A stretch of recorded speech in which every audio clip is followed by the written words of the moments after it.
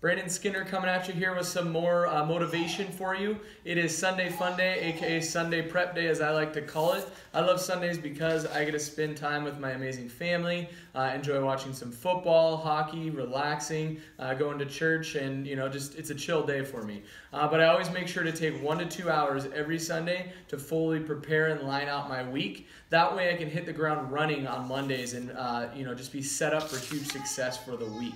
Okay, so to do this, you need to make sure that you buy yourself some sort of a planner or an organizer so that you can actually write down your action items and your goals for the week along with any appointments that you have. So once you do that, you'll then see you'll have a lot of open time in your schedule. You need to fill that open time with massive action so that you can really focus on achieving your goals there, okay? Make sure that you also write down your personal mission statement every day as well. The best way to keep your mission statement at the forefront of your mind is to write it down every single day.